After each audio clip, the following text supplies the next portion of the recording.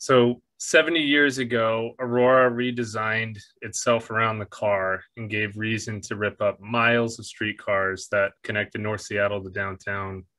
The competition of this parallel urban highway was too much to withstand for the mass transit network. After the 1962 World's Fair left town and I-5 took all the vehicular traffic, North Aurora was forgotten. Aurora's problems are Seattle's problems. From 2010 to 2017, Seattle added over 100,000 people. The 50 years prior to that, through boom and bust, the city only gained 50,000 people.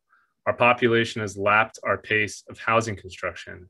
In the 1990s, Seattle created urban villages from Crown Hill to Columbia City, pockets of density that allowed housing construction to maintain with pace with population changes. But as we can see, urban villages can't keep up. Aurora is a part of 4 North Seattle urban villages, but like Seattle's single-family neighborhoods, Aurora's lacks adequate supply of housing. So Seattle's solution is Aurora's solution. Seattle gets a lot out of its urban villages. I would argue too much out of its urban villages. They only take up 18% of the land, but contributed to over 88% of Seattle's housing growth. That is an impressive figure when you look at the charts, but as you can see, we're not keeping up with it. Where Aurora's opportunity comes to play is with so many underutilized lots, vacant lots, and lots changing hands with sale.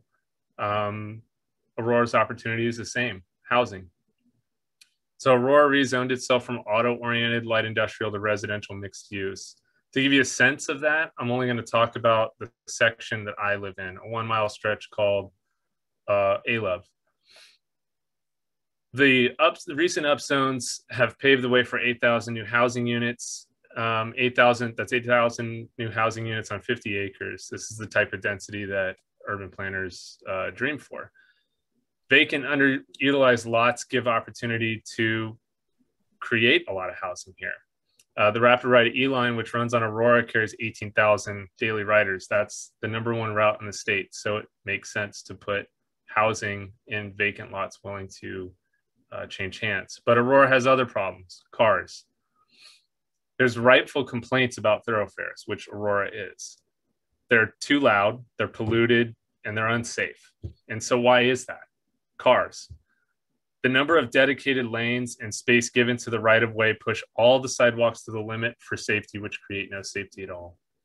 Aurora's design is underutilized, but how can we solve this?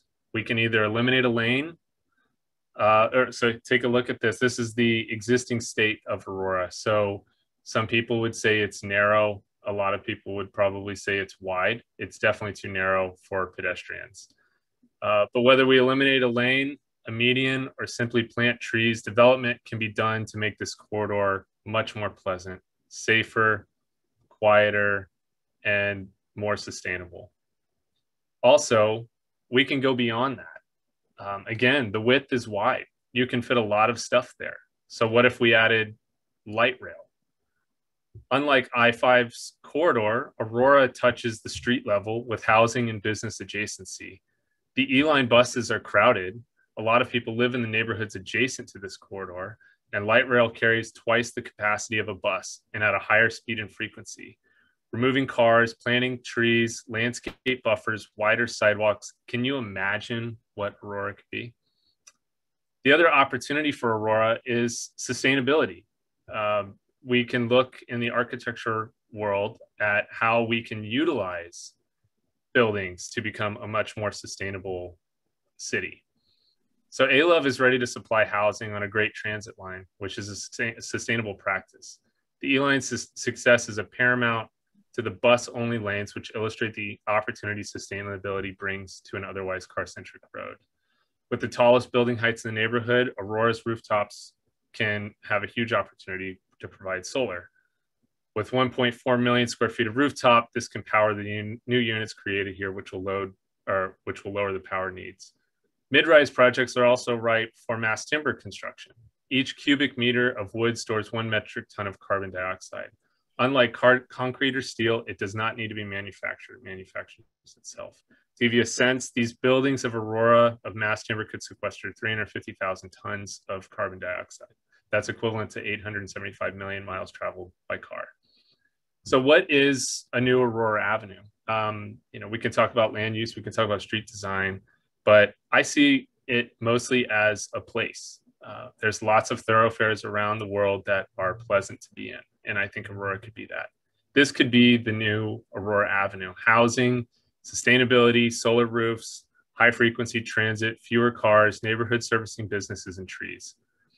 It's ripe for this change in the vacant lots, and we can also preserve lots that currently provide affordable housing.